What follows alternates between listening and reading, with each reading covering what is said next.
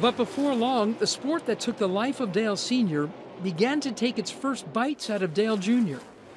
In 2002, he endured a crash that looked eerily similar to his father's, and like his father, sustained a head injury. Oh, that's it. I'm telling you, that is a brutal hit. It is. I didn't know what was wrong with me. I just felt like a shotgun had went off beside my head. The violence of that crash was shocking, and I was like radioing to my crew. Junior, you all right? Help me! Help me! Help me! Hurry up! Earnhardt sustained a serious concussion, but didn't seek medical help.